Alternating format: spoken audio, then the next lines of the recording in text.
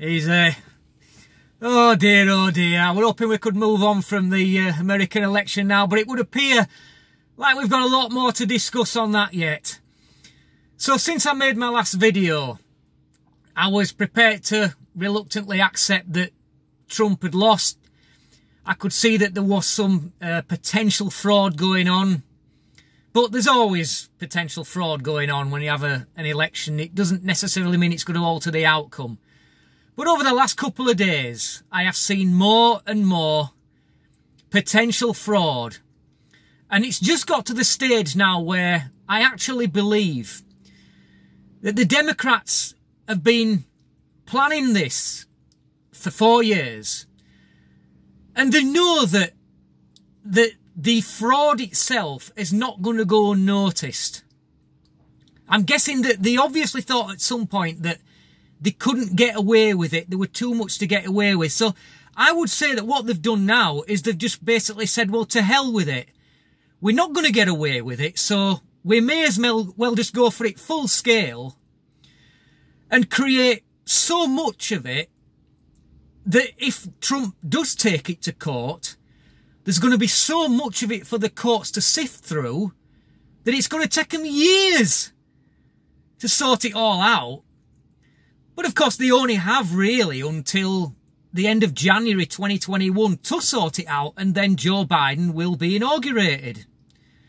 And then it'll be a case of, well, okay, yes, if there's crime going on, we can clear up all the crime. The courts will be able to clear it up, but it'll be too late to achieve what Trump's team really need to achieve, and that's to stop the election from going ahead with all the fraud. So let's have a look at what we've got so far. This is what I've seen so far. We've got dead people voting. We've got poll watchers being denied entrance to the stations. We've got poll watchers who have been thrown out of the stations, all to cheers from the poll counters who are clearly wearing Biden masks. We've got ballots being printed that don't even have Trump's name on it. Now, if you look in the description box, I'll leave a link to a video about that. It's just a 5-minute video from Fox News. And I was horrified after seeing that. We've got dead cats voting. We've got states declaring a victory for Biden before all votes have been counted. There's some more on top. I've lost track. There's so much of it, I've lost track. But the other thing that's irritating me is that I keep seeing on the media, particularly the BBC, how they're saying that Trump is making unsubstantiated cases and he's not providing any evidence of the fraud. Well, A, he doesn't have to provide any evidence to the media. They've got fuck all to do with it. The only thing he needs to do is to provide evidence to the court, to his lawyers that will provide it to the courts.